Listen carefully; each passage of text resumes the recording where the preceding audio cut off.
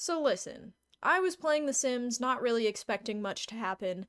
Really, I was just kind of killing time to get content for the cat episode.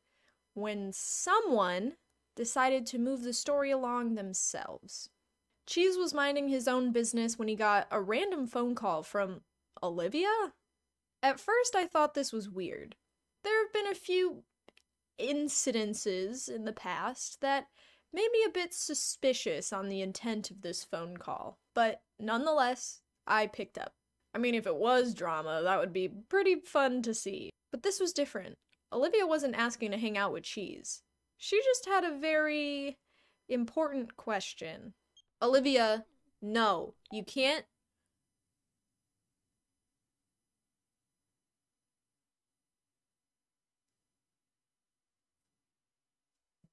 Whoa! Whoa! What? What do you mean you found a ring in Mac's bag? Olivia asked Cheese what she should do, and Cheese, being Mac's wingman, obviously told her to go for it. Yeah, say yes. Now in my mind, this just meant that she would for sure say yes when I decided to have Mac actually ask her to marry him. But no. This meant Mac and Olivia automatically got engaged.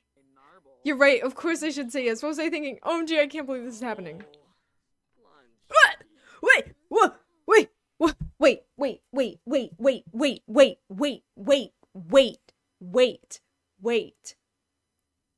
What? Engaged? To be wed? I really was not prepared for such a major life event to just come out of nowhere. So much so that Mac was still a teenager when he got engaged. Clearly, Mac was very eager to get things going with his life, so I listened to him and quickly baked a cake to age up the twins into young adults. Now, being a young adult and all, it was time for the twins to go out into the real world and get some jobs. Mac, of course, picked a writing career, while Cheese became an artist. With these new jobs under their belt, a fiancé in Mac's corner and a hopefully soon-to-be fiancé in Cheese's, I decided it was only right for them to move out. It was pretty emotional. Mac and Cheese hugged their moms goodbye, got a small loan from them, and headed out into the world. And this is when I figured out that 2,000 simoleons wasn't gonna be enough for them to survive. Oh god. I don't think we're gonna have enough money to move anywhere, actually. I bought the twins an empty lot and had about 500 simoleons left over. I thought, hey, they'll just spend some time on their mom's lot, save up some money, and then we'll build them a house, and it'll be fine. But the twins couldn't get in the house for some reason, and they would have to be homeless for days if they were going to save enough money to build or buy their own house. So they moved back in with Natalie and Dina. They spent just an extra day or two getting a few more simoleons together, selling paintings, selling stitches, just going to work. And eventually they made enough where they could comfortably take a measly 16,000 simoleons from their moms and move out a second time. They bought a nice one-bed, one-bath house, which I spent forever converting into 2 bedrooms, even though a 2-bedroom house was right next door and I just overlooked it. Anyway, they had everything they needed. A nice bathroom, beds, a kitchen, and absolutely nothing else. The house was so bare. It was really sad. No TV, no rugs, no wall decor. I mean, it was just awful. Wow, do you guys like it? It's really empty. There's actually nothing going on yet. You can fish in the backyard. The welcome party came while Cheese was away, and Mac decided to entertain the guests by taking them fishing. Just so he could hopefully catch some fish and sell them for more simoleons. The new house clearly wasn't going to work. I had a big plan of keeping Mac and Cheese together even when they got married, and just having them live in a huge house full of siblings and cousins. The works, you know? There wasn't even room for Olivia to move in, let alone Evie. And kids? Forget about it. But what was I gonna do? Mac and Cheese were already doing everything they could for cash. Going to work full-time, selling knickknacks, selling artwork, buying cheap furniture. I just had to let the game play out and pray that they saved up the simoleons quickly. That was until I devised a plan.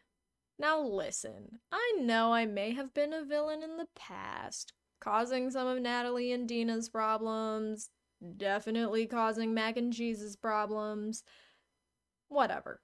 But this time, I was the villain, and I knew it. But what could I do? I needed to make a lot of money, and I needed to make it fast. I needed to move Mac and Cheese into a bigger house now. I'm antsy. So I thought, Mac and Olivia are engaged. Maybe we can rip a page right out of Natalie's book and steal Olivia's money when she moves in with Mac. But she couldn't move in yet. The house wasn't even fit for 2 Sims to move in, let alone 3, like I already said. So I added a few layers to the idea. What if Mac and Olivia eloped? She would become a part of the household, and instead of just revamping the house, we would take her money and immediately move into a new house. It was the perfect plan, although it relied on Olivia being rich enough to get us enough money to buy a big house. If she didn't have the money, then we just took on an extra Sim with no backup plan.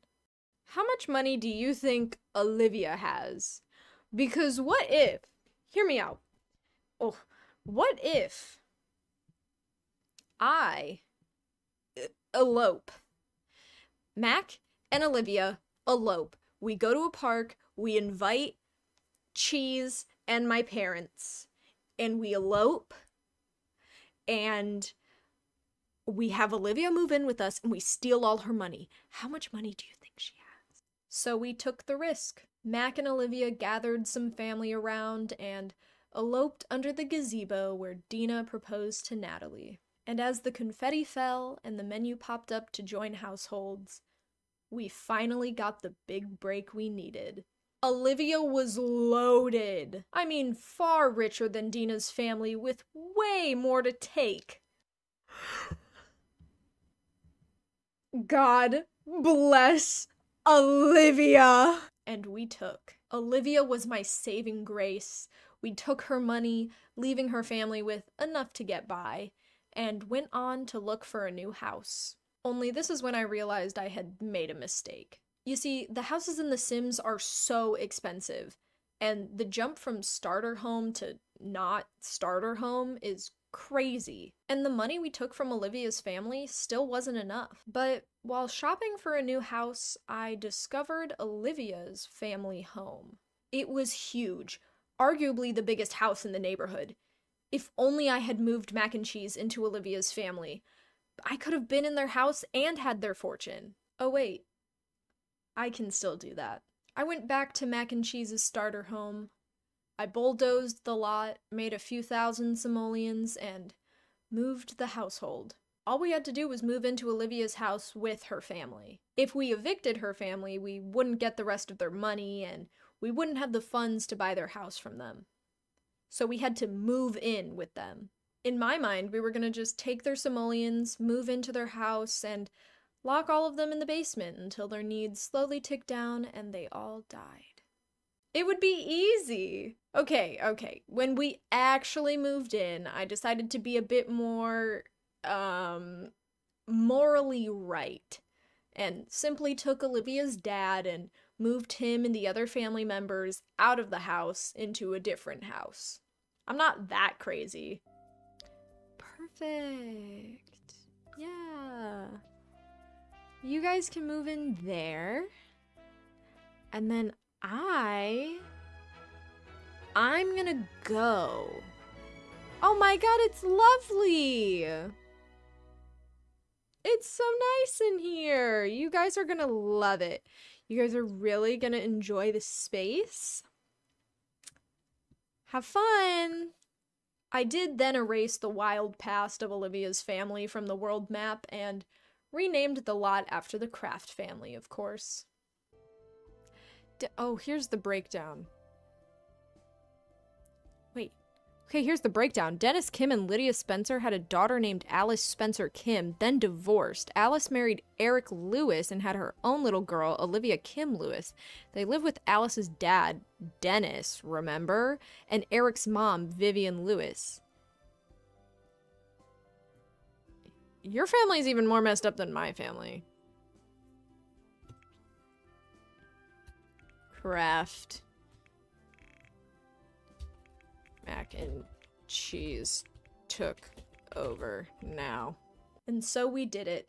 Olivia, beautiful, amazing Olivia had saved us. We had a large sum of simoleons and an even larger house. All that's left to do is revamp the house into something a little bit nicer. That'll probably end up on the VOD's channel, so you'll have to check it out there. Don't worry, I'm still going to keep up with Natalie and Dina too. And I may have fed Mayor Whiskers and Kipper some aged-down treats, so they'll be around for a bit longer, and I'll keep in touch with them too. But now we have some new faces, big developments, and hopefully a wedding between Cheese and Evie in the future. So I guess you'll just have to stick around to see how that plays out. Anyways, if you saw this, thanks. And if you didn't, that's okay too. Goodbye, everyone!